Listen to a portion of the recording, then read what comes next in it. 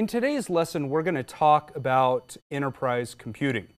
We're going to discuss how we differentiate enterprise computing with personal computing and contrast those two topics. So in the previous lesson, we talked about personal computing and some of the technology that you may use in your home. We're going to talk about enterprise computing and how those differ from each other on a day-to-day basis.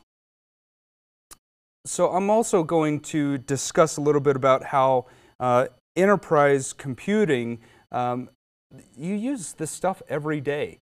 So you may not realize it, but you use a lot of it. Hey, it's just not that simple. So that's the title of what you may see on the slide. It's really not that simple. When somebody comes up to me and says, hey, I need to back up my computer. Well, they come to me with a $100 little external hard drive. And I say, well, that's not going to cut it. And they say, well, what do you mean that's not going to, what do you mean it's not going to cut it?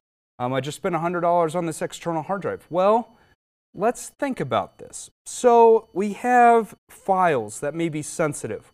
What happens if you get a virus? Not only is your computer wiped out, but now your backup is wiped out as well. So now we have to double the amount of versions that we have so that we can make sure that we always have a clean version. So that means 2 now external hard drives. What about disparate locations? What about an off-site backup? What happens if you lose that backup? So there's so many things that we need to look at in enterprise computing.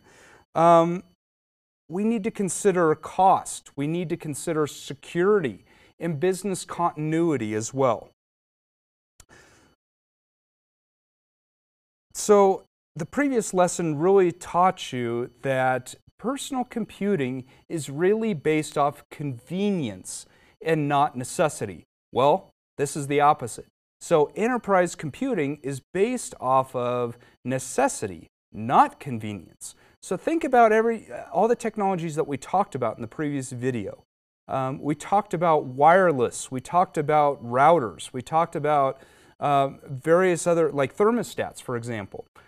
In the enterprise, we need all those devices to work together to really make our enterprise run. So cost is really not, while it is a concern, it's not as big a concern as your personal computers. Can you go and spend thousands of dollars on your home computer or thousands of dollars on to make your home automated? Probably not. But enterprises need this technology. So let's dive into 4 different things here. So reliability, scalability, manageability, and cost. So the first one is reliability. So reliability focuses really on how often things break. So if we take 2 different hard drives, let's say that we take a Western Digital, what we call a blue drive, and we take a HGST desk star, okay? These 2 hard drives are contrasted massively. The reason why is our blue drives, or even green drives, which are meant for home computing, only have a certain number of hours between failures. That's called MTBF, mean time between failures. So where our Hitachi or our HGST drives are rated for a million hours running, our blue drives or our green drives are not that way. So think about the external drives I just talked about. Do we want our external drives built out of the Western Digital blue drives? Probably not. We want the most enterprise class or enterprise grade technology that we can have because we need that reliability. Okay, parts are constantly being used. My desktop is on 24/7. I never turn it off. The reason is I need to access it at all different times. So it's really not a power issue. My computer actually only uses, if I actually have a meter on it, it only uses 17 watts, even though it's a very powerful system and has a 750 watt power supply. It barely uses any resources, but I need it on. So it uses less than almost a light bulb. Okay, equipment takes more abuse in an enterprise as well, so we need to make sure it's enterprise class and reliable. Scalability is the next topic.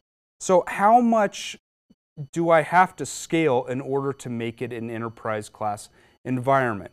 Can I have thousands of computers online at the same time, accessing, let's say, wireless, for example? It's not going to work to my advantage to have a home router for thousands of computers. So I need something that's enterprise grade that can handle that. What about power? Think about the processor that you use at home. Are you concerned with the power consumption? Generally not. Are we concerned with power consumption in the enterprise? Absolutely, because it costs us money. So if we buy a certain power level of processor, we need to think about that scaled across thousands of computers. Next is manageability. How can I manage these thousands of computers? What is built into that to help manage all of them? So, for example, Intel has vPro technology built into a lot of their enterprise-grade CPUs. Can I install also what I want to on systems? How do I manage all those pieces of software all over the place? Okay, what data is on my devices? How can I manage that data? And what about cost? In the long run, we still need to be concerned about cost. But if we scale out and we have manageability and reliability, we should drive down those costs if we're looking at the whole. Okay, from the last lesson, computers. Your home computer is really based off of convenience, maybe a web browser. Enterprise grade, we may need something a little bit more robust. Maybe we need something with a graphics card in it. Maybe we don't. So it's really about what the person is doing with their computer that drives what we do with the enterprise grade computer, not the home computer for convenience. Okay, printers also at home are designed only to maybe print 10 pages a day at maximum. In an enterprise, what happens when you have hundreds, thousands of students wanting to print something out? You need a large printer, an enterprise grade printer that's thousands of dollars in order to make sure that it's reliable. So networks. We don't just have a router, for example, that you see at your house in an enterprise system. There's many, many different devices. The reason for that is because millions of sessions. And how do we have ways of processing all that data? It's not just off of one device. We can't do everything in one device. Okay, so the last thing I want to talk about is automation. So industrial control systems, such as set point systems is one of those that controls the HVAC in a building. Okay, heating, ventilation, and air conditioning. Okay, so the heating controls, lighting, that's all operated by computers to drive down costs. If I have a building that isn't being used on the weekend, do I want to heat that building to 72 degrees? Probably not. Maybe I want to drop that down to 65 degrees. Okay? Security controls is another big concern, where I may spend thousands of dollars on the security of a building. I may only spend $100 on my home. So in conclusion, enterprise computing is built off of necessity. I need to make sure that my users in the enterprise are being productive.